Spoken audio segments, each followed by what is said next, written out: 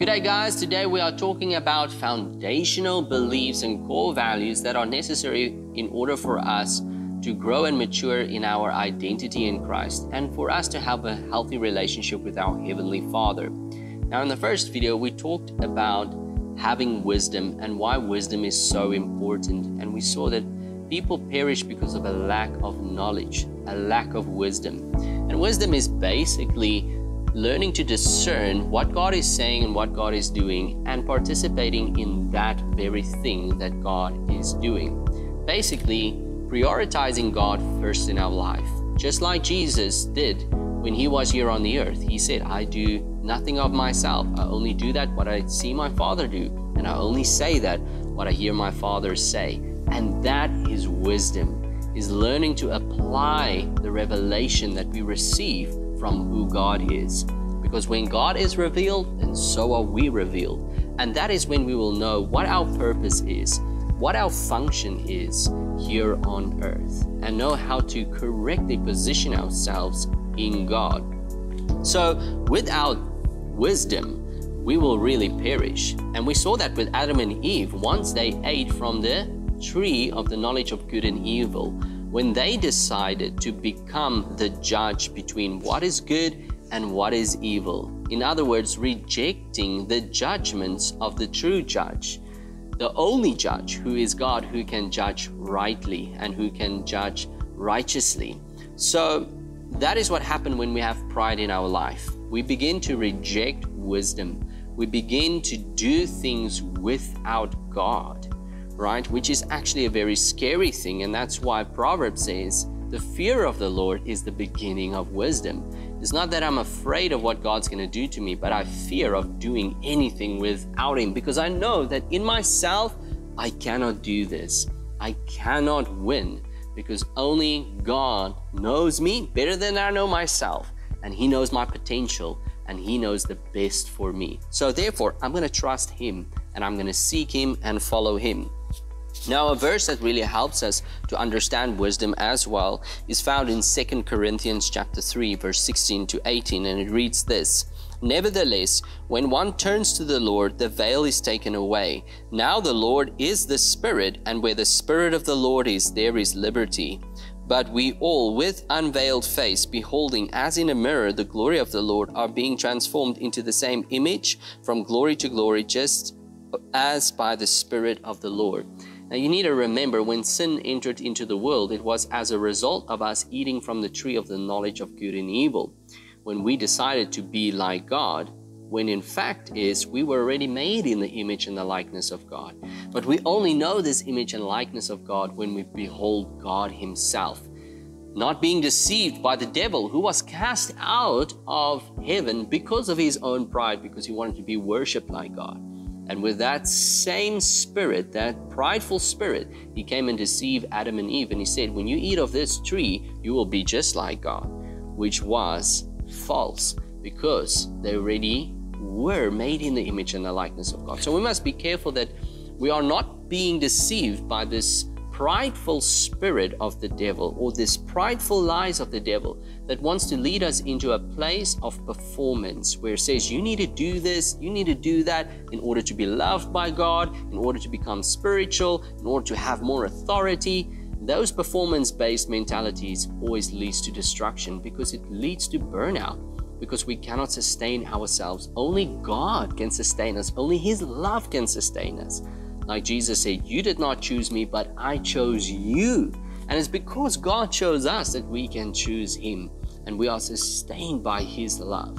So remember, this is not about your good works, though your works do play a role in our relationship with God, because faith without works is dead. But it's not because of your works that you are good, or because God loves you.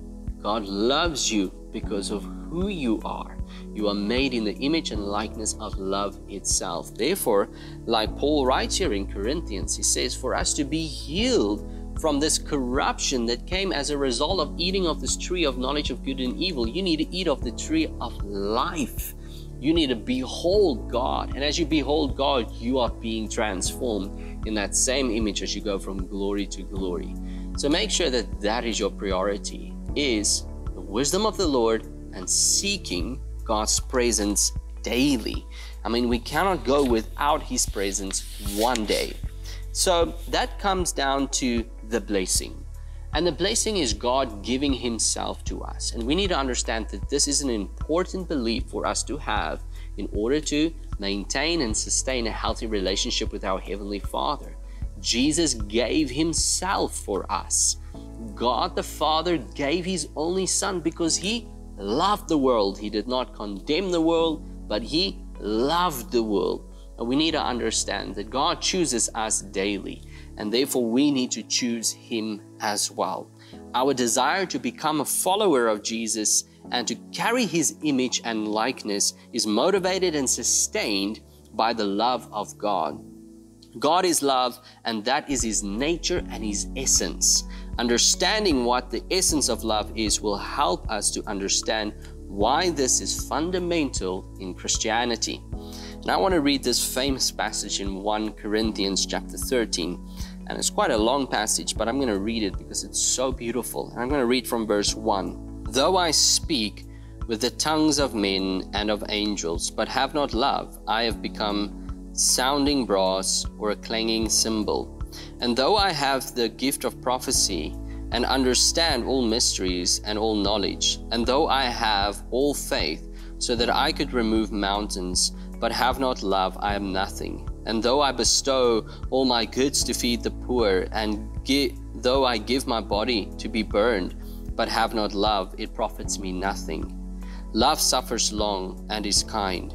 Love does not envy. Love does not parade itself, is not puffed up, does not behave rudely, does not seek its own, is not provoked, thinks no evil, does not rejoice in iniquity, but rejoices in the truth, bears all things, believes all things, hopes all things, endures all things. Love never fails, but whether there is prophecies, they will fail. Whether there are tongues, they will cease. Whether there is knowledge, it will vanish away. For we know in part and have prophesied in part. But when that which is perfect has come, then that which is in part will be done away. When I was a child, I spoke as a child, understood as a child, I thought as a child. But when I became a man, I put away childish things. For now we see in a mirror dimly, but then face to face. Now I know in part, but then I shall know just as I am known. And now abide faith, hope, and love. These three, but the greatest of these is love. And the beautiful thing that we see in this passage is that Paul begins to talk about giftings and fruits. And building on fruit, I believe, is more important than building on gifting. Many people seek their identity in their gifting, or they find their validation in their gifting. But we have to remember that giftings are free. It's a free gift from the Lord. It's not a reward. A reward is something that you earn, but a gift is something that is free. And it's got nothing to do with your character. So you can't validate yourself with your gifting. And like Paul writes here, he says, even though you have all the faith to move the mountains and speak the mysteries of heaven and know the mysteries of heaven, all those things mean nothing if you do not have love. Like, love is the fruit of the Spirit. It's also the fruit of who God is. It's the essence of who God is. You should actually read this differently by saying, wherever there is love, you need to replace it with the word God. Like, God suffers long and is kind. God does not envy. God does not parade itself. Then we begin to see a different image of God in the image of love, in the revelation of love. And if we are made according to the image and likeness of love, then this talks about our very spiritual DNA.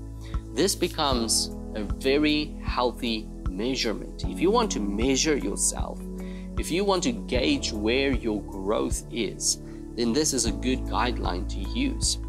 And I'm not saying we're going to be perfect in this. Like he says, we only prophesy in part. We only know in part.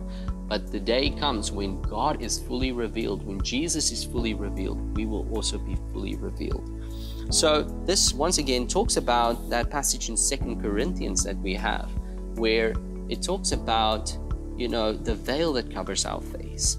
But once that veil is lifted and we are beholding Him as in a mirror, we are being transformed. So let's be careful of eating of the tree of the knowledge of good and evil. Let's eat of that what God is giving. So rather focus on your fruit than your gifting. Yes, your gifts are given for a reason and a purpose. I'm not saying they are important or they have no purpose. They are very important. But it's not just about the gifts. It's about the fruits as well. There's a beautiful balance between them. And that is what we need to see. That must become our motivation in our relationship with God. So I hope this helps, and I hope this has blessed you. If you've not watched the first video, go and watch the first video about wisdom. It's really great. Thank you so much for watching. See you next time.